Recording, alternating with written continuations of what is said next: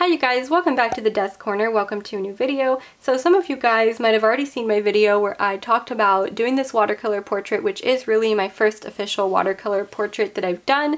And when I go over this, when I look back at this portrait, I realized that my favorite part of the portrait, the part that I think turned out the best, was actually the face and skin area.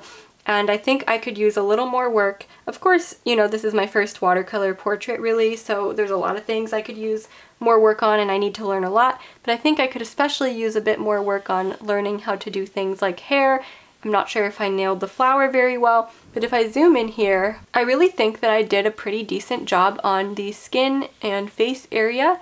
So I thought I would make a little bit of a tutorial so I could explain to you guys what I was doing here, since it's the only part I feel comfortable making any sort of tutorial on, and since I know that you guys, a lot of you guys, enjoy tutorial-based content. So we can go over really quickly what I used here. I used my Sennelier watercolors. Let me go ahead and show you guys those.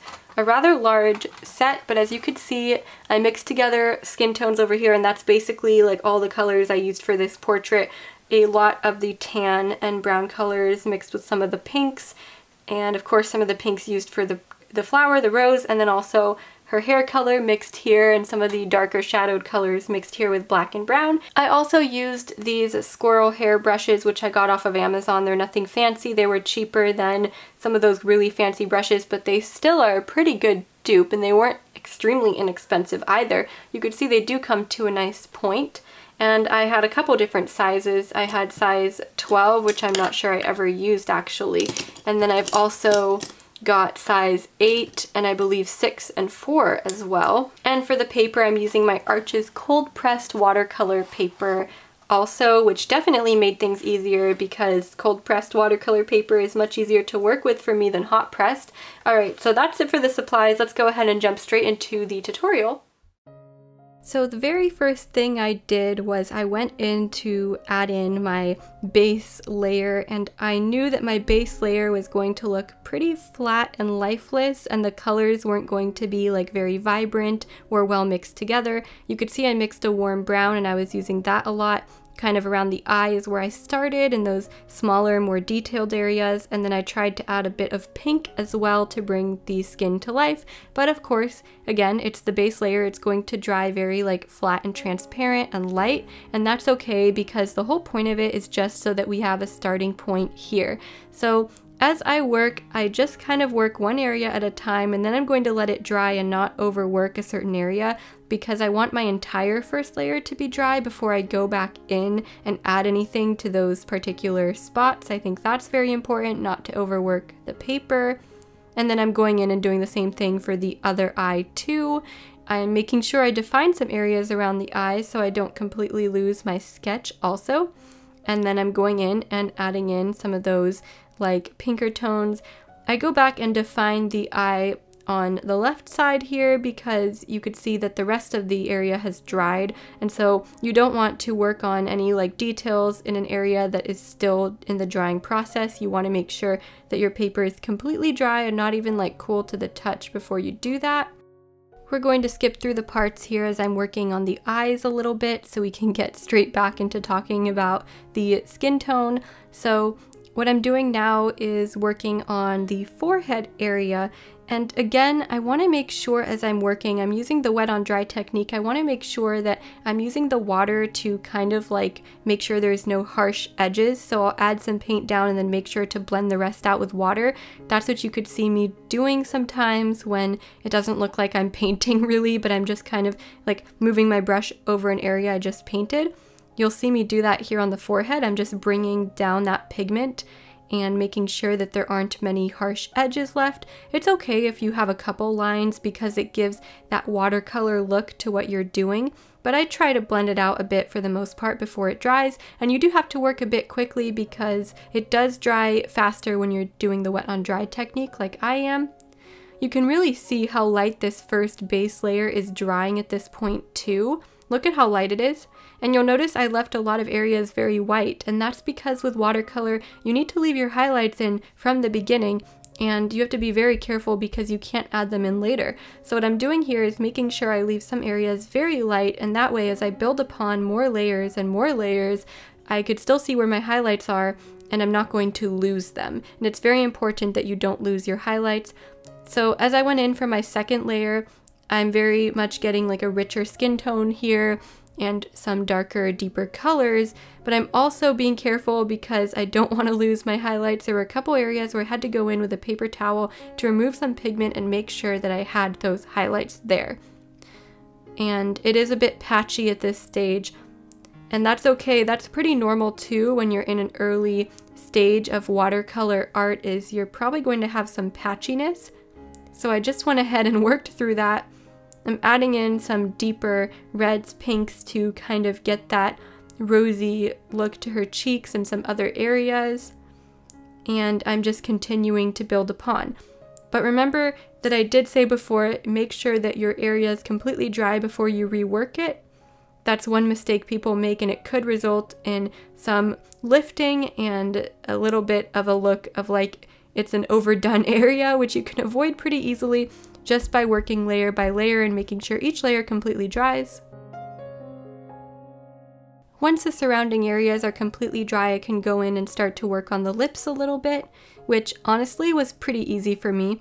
I just used my smaller detail brush and I made sure to leave some areas light enough to be considered highlights, but it's good to go in and work on the features before you lose track of where they might be, and you want to make sure you define them pretty well in a watercolor portrait, since with watercolor it's easy to get that loose look, but some areas you want to be pretty defined for something like a portrait, including the nose, which you could see me working on right now.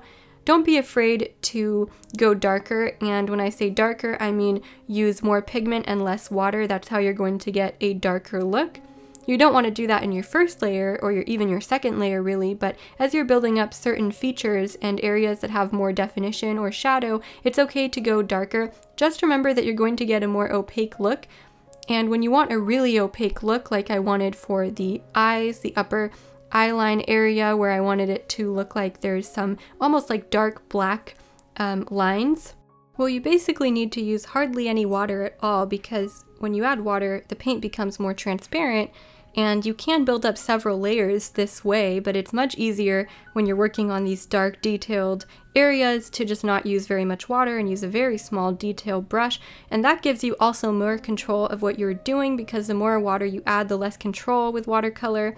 So that's what I did for some of these like subsequent layers for the eyes, eyebrows, and lips. Once I wanted to add detail, I wanted to make sure I didn't add too much water to my paintbrush as I was painting, because I noticed if I accidentally did add too much water, then what would happen is the layer would dry very light and it wouldn't look like I even added anything on top.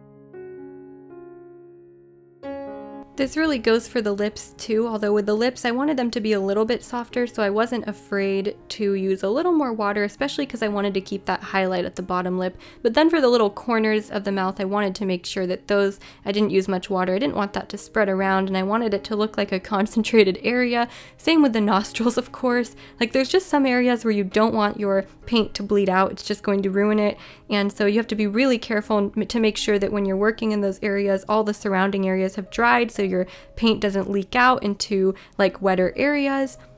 I then went in to define the nose, and some areas are more like a softer definition where you don't want the line to be super harsh, but you also don't want it, like, you want it to be visible. You don't want it to completely blend away and mix in with the other areas. I have a bit of a harder time with harder areas and hard definition lines with watercolor. I don't know how other people handle it. For me, there's just like a lot of layers that I end up adding.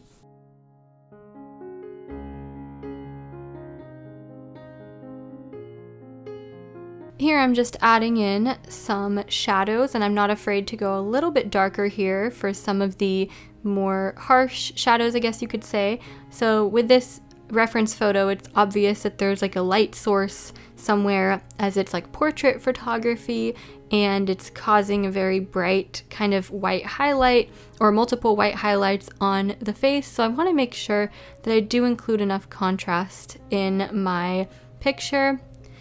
And even though I am not afraid to go darker in certain areas, I'm also being very careful to leave other areas pretty light, just to showcase how that light source actually ends up looking in the reference photo. And I think I was really able to get those values here. I am really happy that I didn't overdo anything, because what happens is if you lose your contrast by losing your whites, you can't really fix that by making your shadows darker, because you're left with just a whole bunch of mid-tone.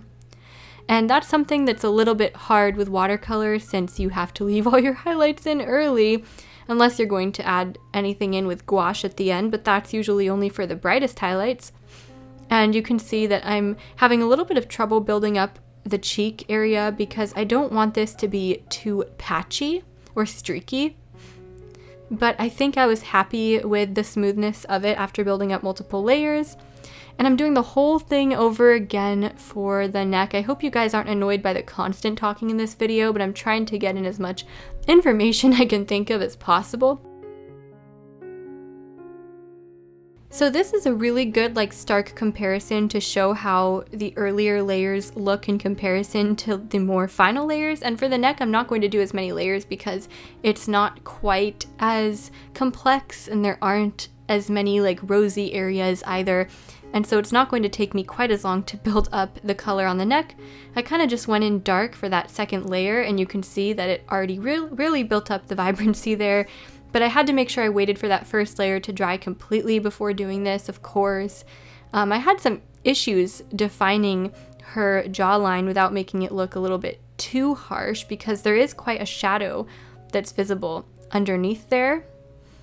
And so I kind of just had to work in layers for that, building it up.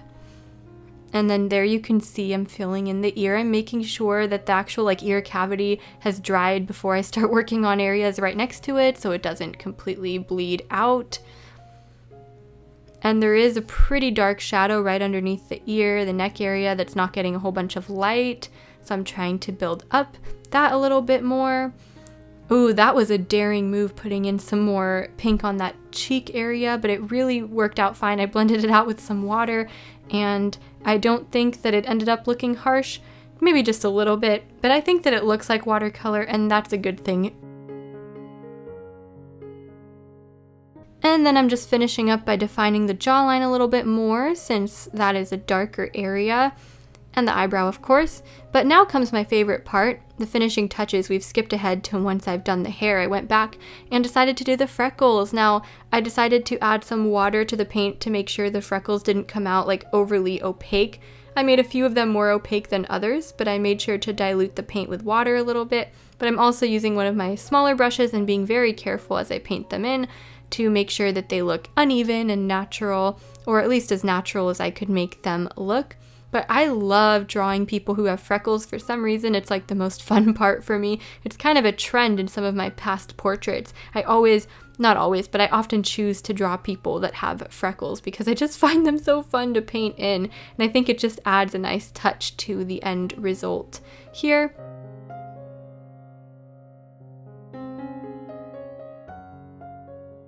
Alright you guys, that's about it for today's video. I hope this was helpful. If you'd like to see the entire portrait and more of my thoughts and things like that as I was painting it, and more about my own watercolor journey, then go ahead and check out the previous video I've made, which I'll link down below in my description box, where I talk a little bit about how I felt doing a watercolor portrait for the first time. That one's a bit more sped up too.